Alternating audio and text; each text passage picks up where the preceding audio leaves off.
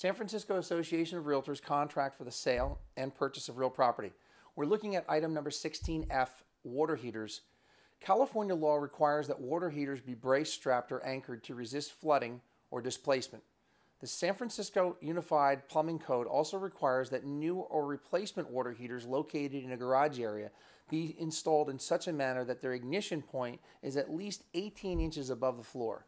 The seller is advised that at their expense they are to have the water heater inspected and to bring any water heater installation into compliance with local requirements prior to the close of escrow. The big idea here is that the water heater, if not properly installed in the event of a seismic activity or earthquake, could fall over, cause a gas line breakage, and that would present a very high risk or explosion to fires in our great city.